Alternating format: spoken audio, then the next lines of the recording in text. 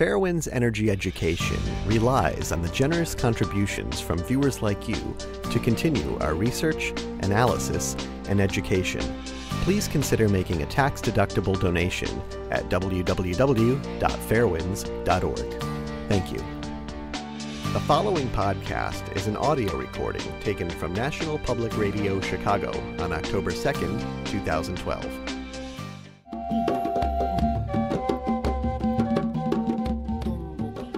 This is Worldview on WBEZ. I'm Gerome McDonald. It's been 19 months since the massive earthquake and tsunami off the coast of Japan caused a nuclear meltdown at the Fukushima Daiichi power plant. Since then, the Japanese government worked to secure the plant's destroyed reactors and has begun a cleanup process it expects to take decades. Meanwhile, government officials have struggled to find a balance between the nation's dependence on nuclear energy, which generates 30% of Japan's electricity, and the public's well-founded fear of another catastrophic meltdown. With me now to give us an update on the aftermath of Fukushima is Arnie Gundersen. He's co-founder of the Fairewinds Energy Education.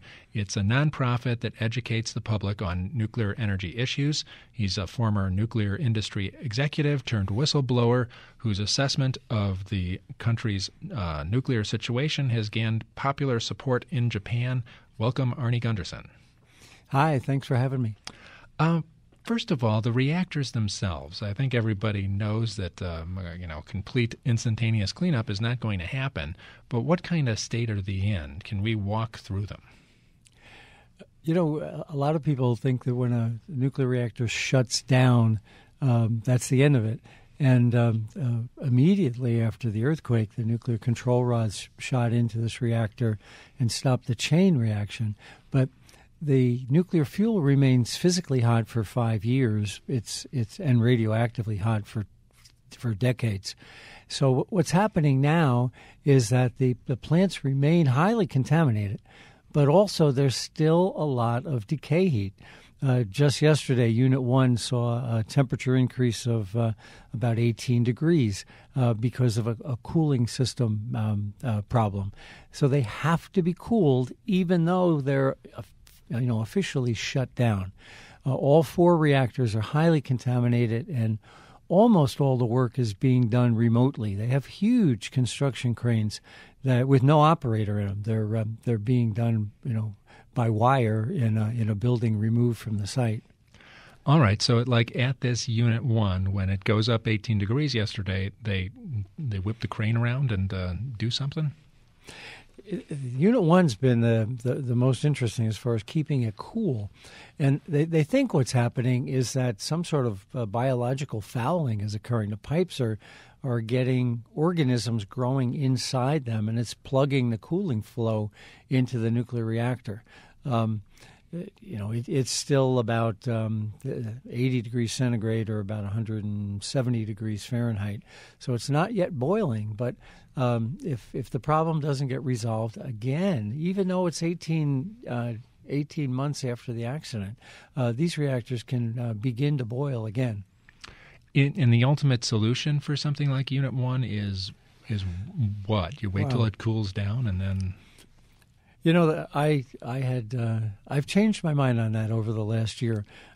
They have to physically cool it for about 5 years, after which it will be cool enough that they don't have to run these cooling pumps. And I had thought that after 5 years they could begin a very expensive but laborious decontamination and dismantlement. In the last 18 months, though, I've changed my mind, and the plants are highly radioactive. And the question is, do you want to expose thousands and thousands of workers to high levels of radiation, or would it be better to just mothball these plants and come back in 100 years? Either way, it's something on the order of $100 billion just on site. Forget cleaning up Fukushima Prefecture, but the 4 units on site that blew up are going to cost around $70 to $100 billion. And the question is, do you spend it now and risk high exposures to people for what gain, or do you entomb these plants with concrete and come back in 100 years? That's a question the Japanese have yet to answer. What would you do? I would entomb them and come back later. You know, why would you want to dismantle them? Certainly there's the visual impact and the embarrassment and things like that. But to my mind now, you know, the lives of the people going to clean up and the potential for cancers outweighs that. And I would do basically what we've done at Chernobyl, which is to put a sarcophagus around it, basically fill them with concrete. I would also then bore under the plants and continually withdraw the groundwater because there's still going to be seepage of radioactive material into the ocean and into the groundwater, and keep that from seeping out into the environment. But I just can't justify in my own mind, exposing tens of thousands of Japanese workers to high levels of radiation for just the physical effect of cleaning this plant up. We were largely talking about Unit 1 there, but there's these other units, and they present different challenges that do they all lend themselves to a bucket of cement eventually? Well, Unit 4 is the most pressing, and it actually has been since the first day of the accident. Just to put your listeners into perspective, as you're looking at the plant from the ocean, the plant on the right is Unit 1, then 2, then 3. So the furthest one on the left is Unit 4. Unit 4 has no nuclear fuel in the reactor. It's all in the spent fuel pool. And it's the reason that the Americans were warned to evacuate out to 50 miles. It wasn't the explosions in 1, 2, and 3. It was the fear of a fuel pool fire in Unit 4. And that fear still exists. That plant is still as bad as it was on the day of the tsunami. Structurally, it's been damaged by the earthquake, and then it also had a series of explosions. So it's not as rigid as it was, but back before the earthquake on March 10th, for instance, of 2011. So they have to get that fuel out of that fuel pool just as quickly as possible. If everything goes well and there's no earthquake, everything will be fine. And over a period of the Japanese want to take 5 years to gradually pull the fuel from the fuel pool, store it on the ground, and then dismantle the building because it's the cleanest. But the fear in the scientific community is that if there is a large earthquake again, the pool could rupture. When that happens, the fuel gets very hot because it's fresh. It came from the nuclear reactor 18 months ago. And within a day or two, it can begin to burn in air. There's a video out from Sandia National Labs that shows nuclear fuel burning. If that happens, we're right back to the first day of the accident. You have an enormous amount of radiation, the equivalent of 700 nuclear bombs worth of cesium that could be released into the environment. So this is one of those low probability but high consequence events that plague nuclear power in general, and especially the Daiichi site. So Unit 4, the Japanese have come up with a plan to basically build a new building on top of the one that is destroyed, and begin a process of gradually removing the nuclear fuel. I don't think it's aggressive enough. When I was in Tokyo 2 weeks ago, I got to question the Japanese, and they admitted that there are other alternatives, but they're sort of fixated on a very slow alternative. And, of course, if an earthquake doesn't occur, they're right. But I hate to gamble on the fact, given the rapid increase in earthquake frequency in Japan over the last 18 months. All right. So, but they're getting the water, I think, on it on a regular basis, this spent fuel Yes. pool. I think people remember from the accident, people were spraying water on it and things like that. But now they have a consistent source of water, and they're able to move it around in a good fashion. Well, yes, they have pumps and pipes that they pull the water out from the basements and pump it back into the fuel pools to keep it cool. It's not nuclear grade. Back 2 months ago, both of their cooling pumps failed within a day of each other, and the pool began to heat up at about 18 degrees a day. So had that continued for about 5 or 6 days, it would have begun to boil. But Tokyo Electric had enough time to repair both damaged pumps and begin the cooling process. I think if I can't come up with a scenario that they couldn't fix the pumps in time if there was a pipe break. The big fear is if it's worse than that, if the pool were to crack, that's game over. The water would leave the pool, and spraying water with a fire hose is not adequate to keep the pool from keep the fuel from catching fire. All right, it's interesting to think about something like that. I don't think most people think about a burning nuclear fire in the air. That's a possibility. What happens is the nuclear fuel is clad with something called zirconium. And zirconium reacts with oxygen and makes zirconium oxide. When something reacts with oxygen, we call that burning. Water also has oxygen in it. So if the zirconium gets hot over 2,000 degrees and you put water on it, it doesn't put the fire out. It actually makes the fire worse because the zirconium strips out the oxygen from the water and continues to burn. It's called pyrophoric. So that this cladding that's on top of the nuclear fuel, if it hits 2,000 degrees, and of course that would mean the absence of water, but if it hits 2,000 degrees, it begins to burn in air. And as I said, it was interesting. Sandia National Labs did this test on 2 weeks before the Fukushima Daiichi accident. They simulated a nuclear fuel rod with electric heaters instead of the nuclear heat coming out of the decay of nuclear products. They made a simulation, and it clearly shows the rod burning in air. You're listening to Worldview on WBEZ. I'm Gerome McDonald talking with Arnie Gundersen, a former nuclear industry executive turned whistleblower. He's the founder of Fairewinds Energy Education. It's a nonprofit that educates the public on nuclear energy issues. Now, have you gone to Japan and talked about this possibility? And what do industry executives and people in Japan think about this? I have to give a shout out to my wife Maggie, who's the actual founder of Fairewinds. I'm the chief engineer.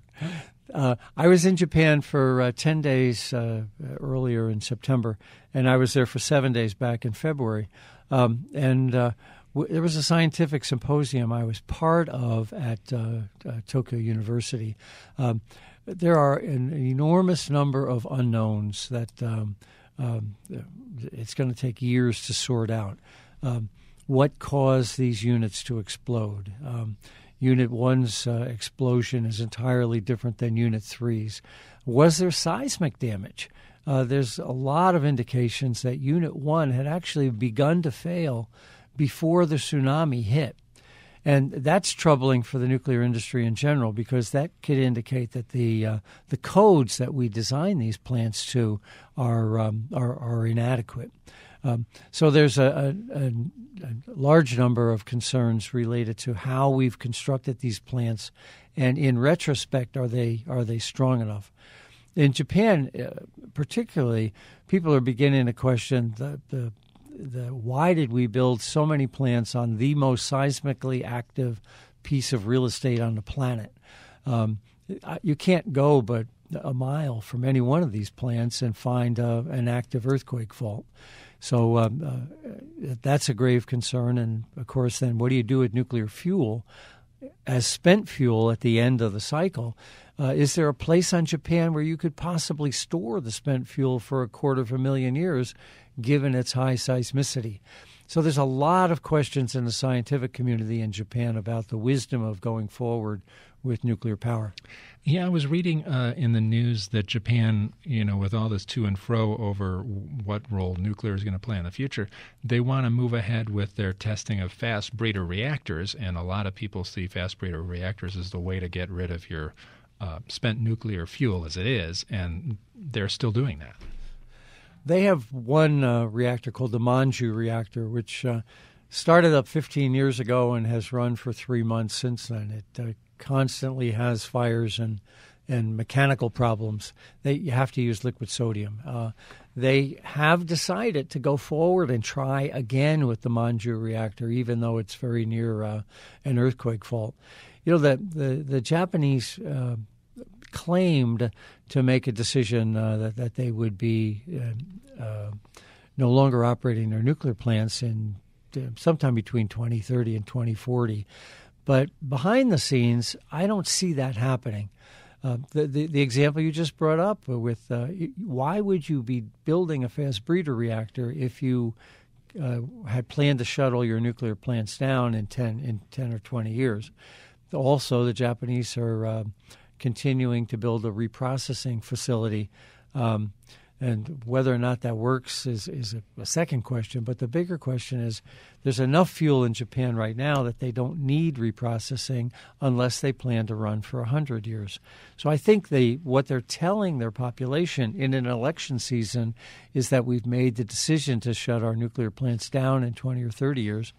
And but behind the scenes, most of the indications are that they really have no intention of shutting their nuclear program down. All right, I want to talk more about that after the break. You're listening to Worldview on WBEZ. I'm Gerome McDonald speaking with Arnie Gundersen, and we're talking about the aftermath of Fukushima and what's next for Japan. We'll be back with more after the break. I'm Gerome McDonald. This is WBEZ.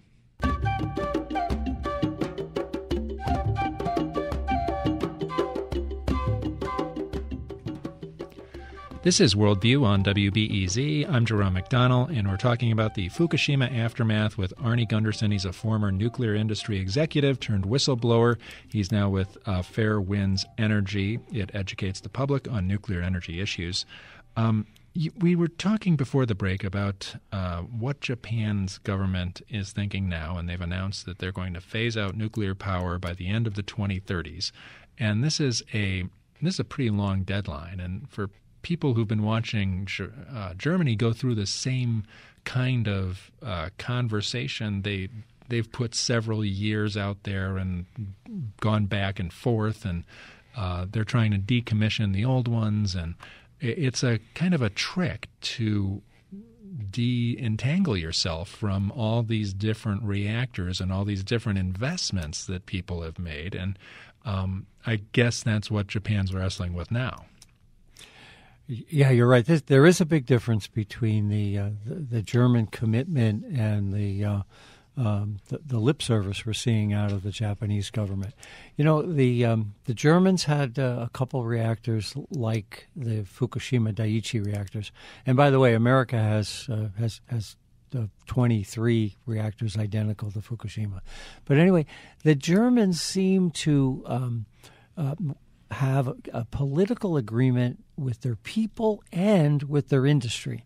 I think the Germans view this as an opportunity to create a new technology, a smart grid with renewables and a combination of windmills and solar and other things. So, but industry bought in Germany, and I don't see that in Japan. When I was in Japan, there were very few people who really wanted nuclear. They were terrorized. They had seen Nagasaki and Hiroshima, and their national psyche was fragile, but they committed to nuclear, and now they've got Fukushima and Daiichi. So that I think the national will within the population has been destroyed to move forward. But the industry in Japan has not made that transition like the German industry has.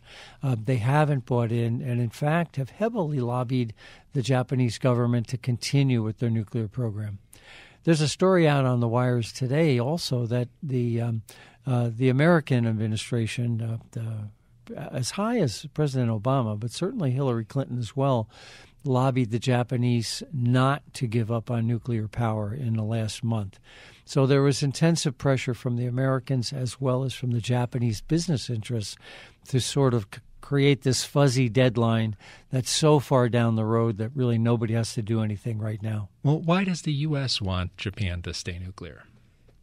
We have a very pro-nuclear policy in the United States.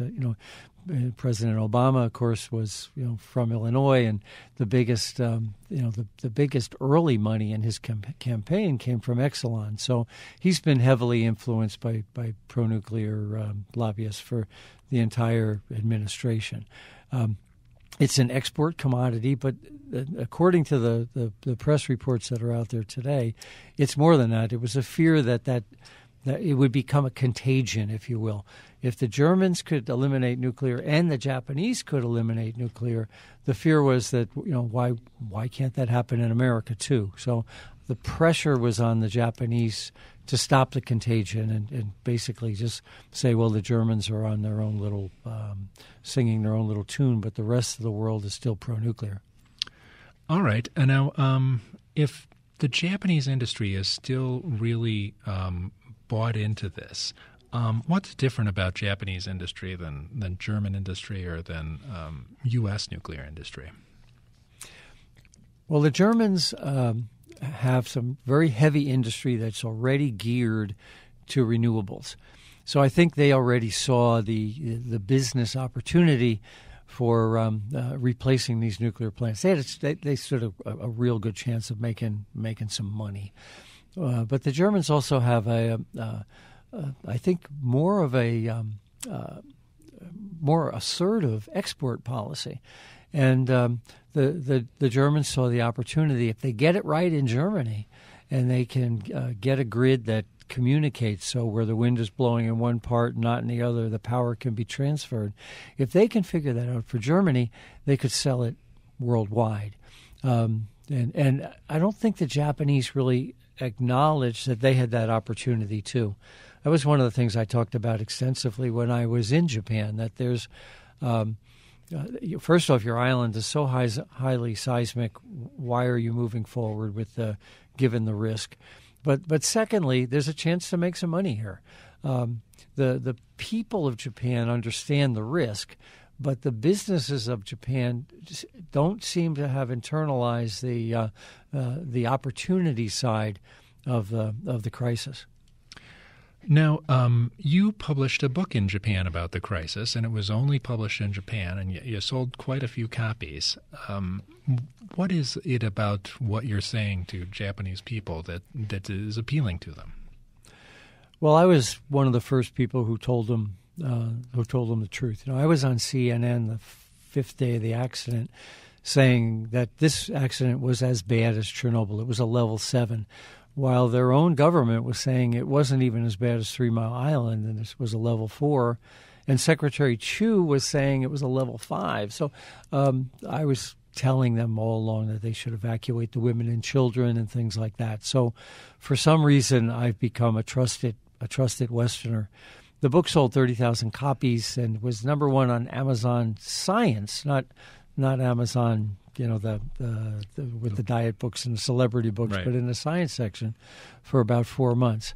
I think they, between that and the Fairewinds website, which is heavily watched by the Japanese, I've developed a trust with the Japanese over the last 18 months. And frankly, also a deep respect. I have a deep respect for what they're going through. There's 1,000 people on those two sites, Daiichi and Daini, saved the world. It wasn't technology that saved the world. 1,000 men working in awful conditions pulled those plants back from the brink and prevented Japan from being cut in half.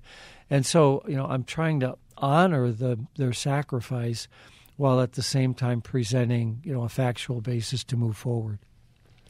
Do you think the Japanese people have a pretty good grip now on what is going to happen to them in the years to come, that there are going to be health risks and there are going to be places they can't go and hotspots? I mean, there's going to be food issues for a while. There's a major schism in the society. The women understand that. A large fraction of the men want to believe that the authorities are taking care of them and there is no risk, and that's new to Japanese society. We're seeing back in September when I was there, hundreds of thousands of people would surround the president's home in downtown Tokyo every Friday evening in a peaceful demonstration. Japan hasn't seen hundreds of thousands of people demonstrate for anything since at least from 1970. So there's an anger underneath the veneer of calm, and the anger is really being driven by women, much more so than men. All right, very interesting. And are the health concerns that people face in the future, is there a realistic attitude towards that? No, the nuclear industry is saying that there'll be about 100 cancers as a result of these 4 nuclear accidents, and frankly, I've said, and my analysis shows that it'll be closer to 1 million. So, the same people they trusted back before the accident are telling them now. First, they told them an accident couldn't happen, and now they're telling them that the consequences are minimal. And there's a great distrust for both Tokyo Electric and NISA, the regulator, the equivalent of our Nuclear Regulatory Commission. They simply don't trust their authorities and are looking elsewhere for scientific information. Well, why would you think 1 million people would get cancer? I got that number from going back over the records on 3 Mile Island in Chernobyl, and did some ratios. Of course, this accident released something on the order of 100 to 1,000 times more radiation than TMI, and comparable levels, perhaps 3 times more noble gases than Chernobyl, and perhaps a little bit less cesium than Chernobyl, but comparable, coupled with the fact that it's a higher population density in Japan than at either site. There's some epidemiological data out of TMI that shows a statistically meaningful 20% increase in lung cancer in the 5 years after the accident by Dr. Stephen Wing down in North Carolina. So using that evidence and ratioing for the amount that was released in the population density, I'm coming up with something on the order of 1 million cancers. We're seeing that already. There was 4,000 kids were tested just in the last couple of months, and almost half of them had thyroid nodules.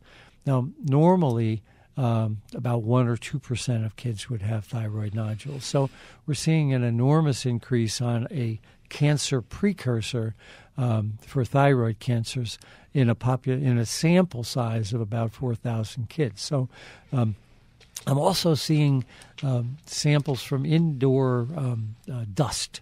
We're getting people sending us vacuum cleaner bags, and the indoor dust in these homes is astronomical. One bag that was tested over in Europe came back with 100,000 disintegrations every second in a 2-pound vacuum cleaner bag.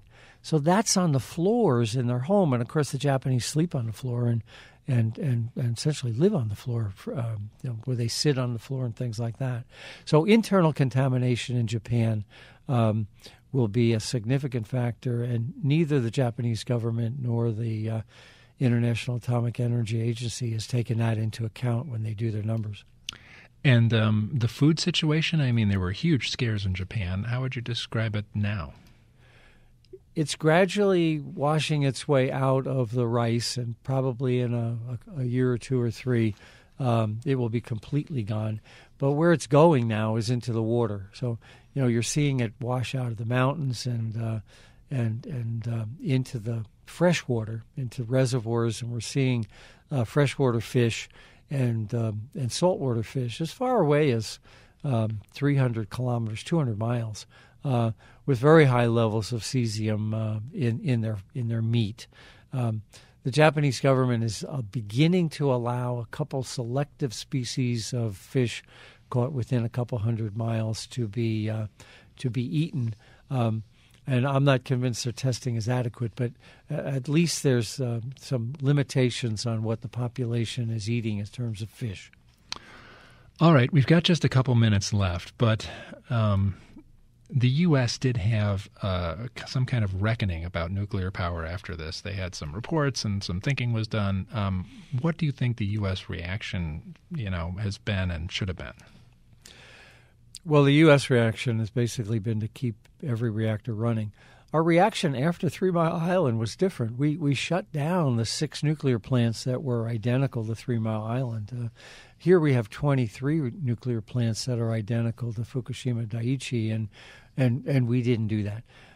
I think we're missing the big point. The big point is this, that when a nuclear plant doesn't get cooling, it will melt down no matter what you do.